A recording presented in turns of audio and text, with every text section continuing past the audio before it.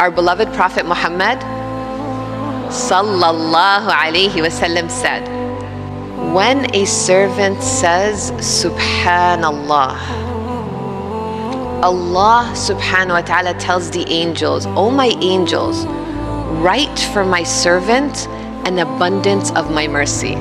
And when my servant says Allahu Akbar, I tell my angels, write for my servant an abundance of my mercy. Amazing, right? Now listen to this last one. And when my servant says La ilaha illallah, Allah tells the angels, "Oh my angels, write for my servant an abundance of my love." Imagine something so simple, and your Lord tells his angels to write for you an abundance of his love.